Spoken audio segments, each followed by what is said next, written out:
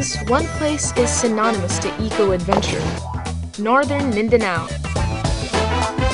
From its tumultuous rapids to its deep underground caves, it is renowned for the natural thrills it has never failed to provide.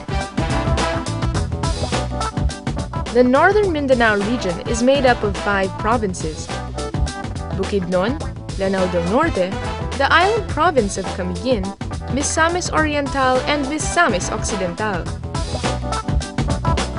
It is a region rich with natural wonders, history, and culture. Its great waterways flow throughout the region, connecting the provinces by land and by water. In its rich past, these historic waterways played many a role in the history and culture of the people of Northern Mindanao. Today, the rivers and straits of the region are in part what make Northern Mindanao an eco-adventurer's paradise. Misamis Occidental is where I begin my fateful journey. The Misamis province is at the westernmost part of the region and is connected to Zamboanga del Norte province. Not failing its neighbors, it offers adventure and excitement through its grand mountains and rich seas.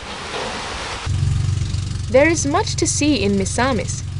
It prides itself as having its very own aquamarine park and Balingao mangrove. These are important especially to a province whose capital is known as the Green City, or Oroquieta City.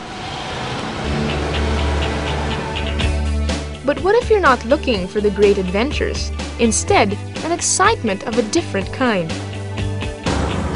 Nestled in the southernmost tip of Misamis Occidental, there is a place that has just that.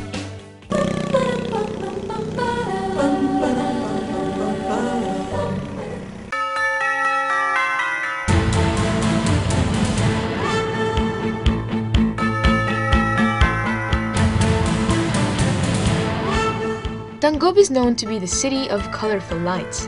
As the Christmas symbol's capital of the country, it is one of the most popular destinations during the holidays. On this episode of Travel Guide, get to see the charming city of Tangub. With its flair for theatrics, everyone will surely enjoy.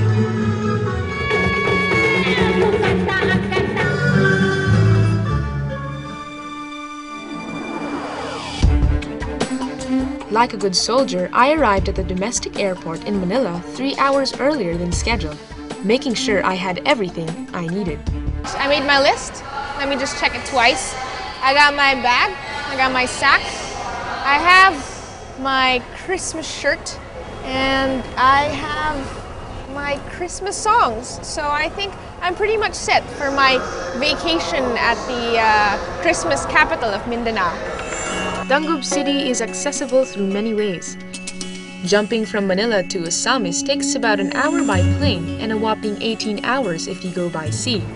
Flying is usually the mode of choice. While on the plane, I thought about what awaits me at Tangub City. All I knew about this exciting city was in a brochure I picked up a while back. Yet somehow I felt the city had more to it than what the brochure was saying.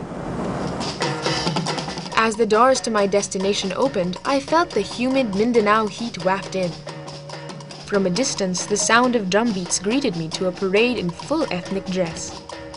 I suppose it would have made for more interesting conversation if I was to say all this was for me, but sadly so, it wasn't.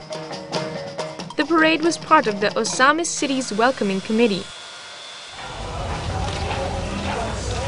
Osamis City was once a Spanish settlement. To this day, remnants of the era remain. As is seen in the Cota de Santiago, an old Spanish fort. Today, the marker is now used as a lighthouse. Though the city may have been around since the Spanish, there was certainly nothing dead about it. The city was very much alive, as many people came flying in through the airport. Osamis City is a thriving city, and its fair weather make it a strategic point for planes to come. Itching to get there, I made the 20-minute commute from Osamis to Tangub, past the welcome arches, through the forest that surround it, lay this enchanting city.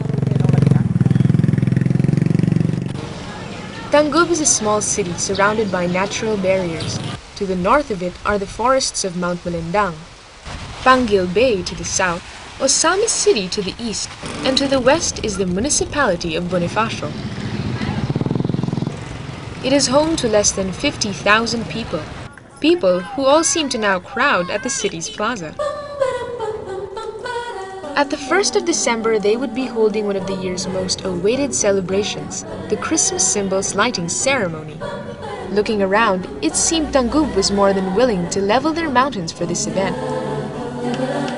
There must have been tons of soil moved about for each of these displays, not to mention the use of capiz shells, bamboo, and of course, yards of Christmas lights. From the grand nativities down to the lanterns, most of the decors here were made by hand and with local materials. Christmas, I thought, must truly be serious business here. With only a few days left to get it all done, I wondered how they would finish all this in time. After walking around the city, I think it's about time I take the shuttle cab. These shuttle cabs go only as fast as 40 kilometers per hour. Enough to fully soak in the sights, but fast enough to make good time. With a quicker ride, I made my way to Panguil Bay. This historic strait once witnessed the arrival of the Moro Muslims in the 13th century and the Spanish in the 16th and 17th century. Today, it is part of the locals' daily commute. Every hour, passengers are ferried to and from its neighbor, Tubod, the capital of Lanao del Norte. The bay is rich with crustaceans, marine finfish, and mollusks. There are many modes of transport around the city. You can either take a shuttle cab or have a tricycle or a pedicab give you a private ride around the city. Come along.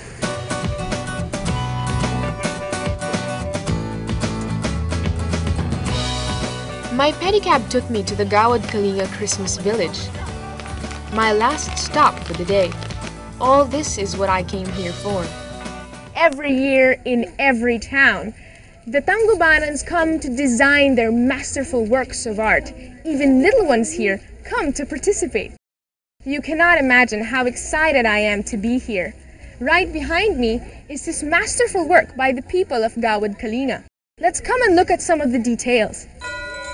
I made it a mission to spend some of my evening finding more of these dazzling arches. And after a long first day, I was quite ready to turn in. The city hostel where I took up lodging for the remainder of my stay was a quaint inn near the plaza.